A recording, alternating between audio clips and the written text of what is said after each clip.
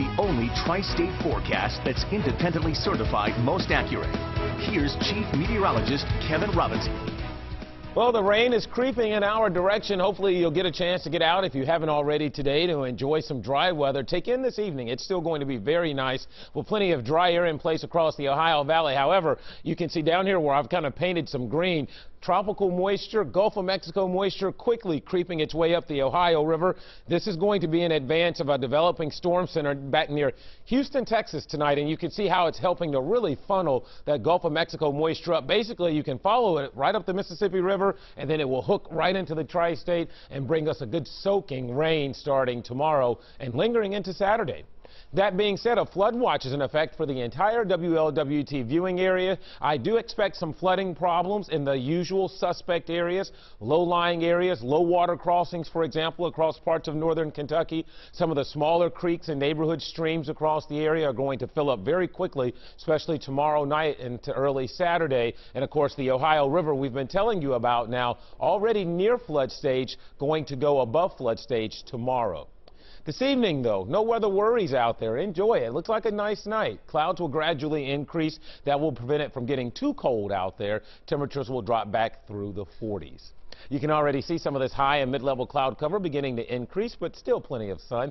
60 at the airport. We've got ourselves a northeasterly breeze out there at around 13. I mentioned the Ohio River here. Here's some specifics on the river right now. Just shy of 52 feet, which is flood stage. It looks like tomorrow afternoon it will go up above flood stage, and then over the weekend by Saturday night, approach as it gets ready to crest there, moderate flood. Moderate flood stage is 56 feet. We're coming in at about 55 feet. And of course, that does take in the rain we're anticipating the fall. But should we see more rain than what's expected, of course, that could send the river even higher. Here's a look at Futurecast.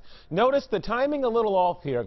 The models are really kind of waffling, if you will, whether or not the rain begins in time for the morning commute.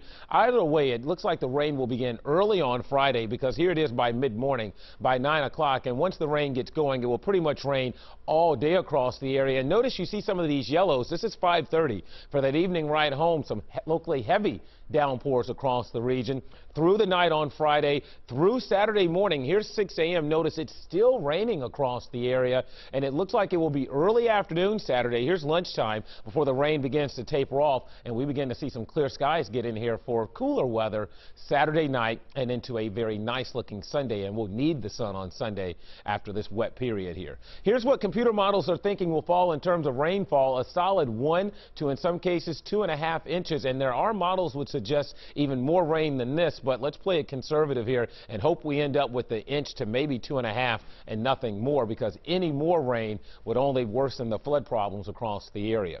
So 44 for a low tonight as clouds build, and it won't be quite as cool out there. Soggy day tomorrow. Pack the umbrella. Some rain, some of it heavy with a flood watch in effect. Here's your day planner. 45 at 8 a.m. We'll hover around 50 for a good part of the afternoon. Here's your 7-day forecast. If anything's good about this, temperatures stay mild tomorrow night as we remain in the 50s, and we'll top out in the upper 50s on Saturday, fall back to the 30s Saturday night. Right now, Mike and Cherie, after this period of wet weather, it looks like we've got a stretch of dry weather to take us into St. Patrick's Day. You can round up on Monday to 70 degrees. Yeah, it looks good.